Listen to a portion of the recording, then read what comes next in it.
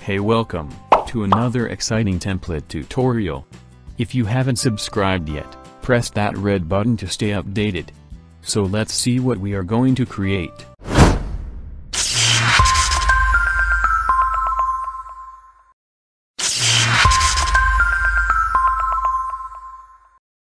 Let's start.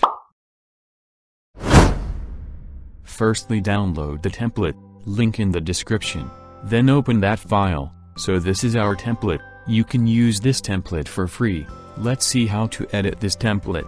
All you have to do is, just go to Pre-Compose tab, and just change its name as you want.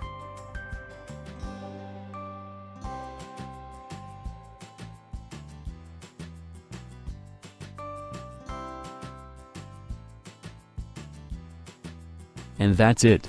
It will apply the effect smoothly. See you in another awesome tutorial. Stay tuned.